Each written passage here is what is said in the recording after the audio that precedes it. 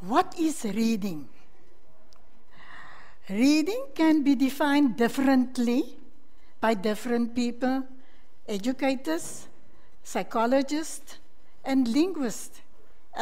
Everybody, they will come to the same conclusion, that is attaching meaning to certain words or symbols.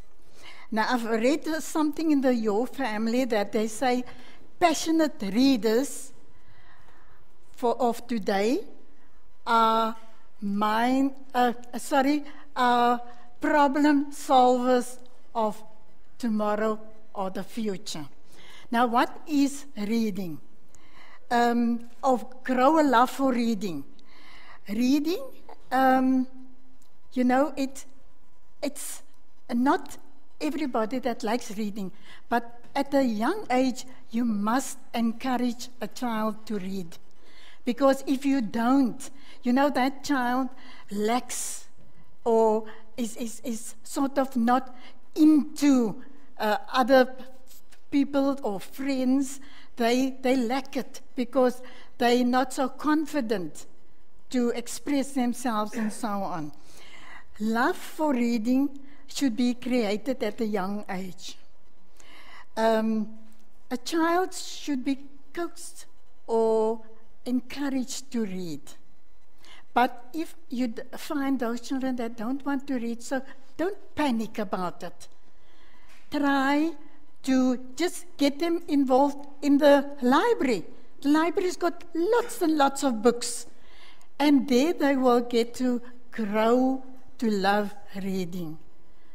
But, it's so unfortunate that at home, those children don't have the means that their parents could buy books. But the best place is to take them to the library. And there they will. I found out that I had an album, and I opened it one evening, and then I found out that my grandchildren were quite interested in the pictures, especially when there's lots of detail in the pictures. And, Ma, what is this? Why is this like that? So you create a sense of comprehension also from them.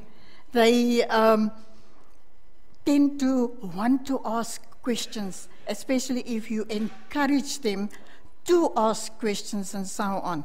And I found that if you take them perhaps on a trip to the supermarkets, then you can also tell them, get 2 tins of baked beans, a packet of rice.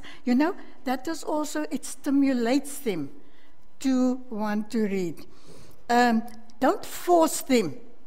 Never force a child to read a certain book. Then you kill that confidence, or you kill the love to read. I should say that to stimulate their minds by interesting books that they are interested in, and get them to read those books and so on. Reading is actually a creative, free-thinking exercise. And you should allow that child to read for pleasure. And if you force it, you will kill that love to read. Now, be a model for your child.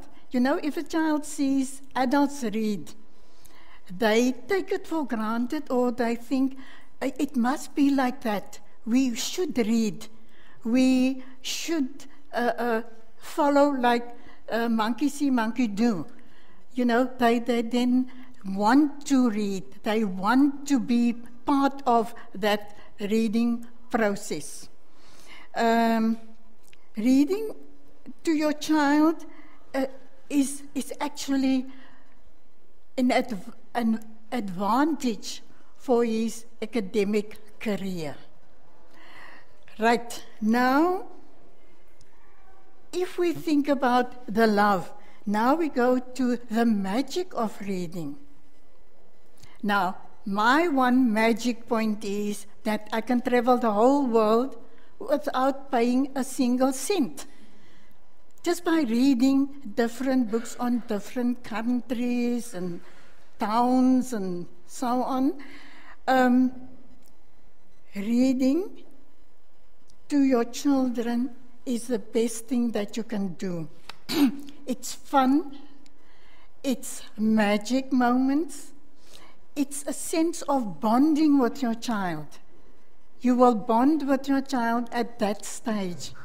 And you know, these days, it's so, because parents are working, they tend to, how can I say, not have time, but just a few minutes a day or in the evening, it gives that child a sense of wanting to be there, wanting to know what is going on, and so on. It prompts conversation, as I said with the album. It improves vocabulary, speech, and pronunciation.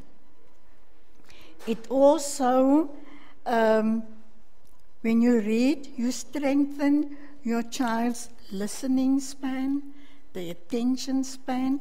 You know, children up to about 6 years, 7, they don't have a long span. It's very short. So they have that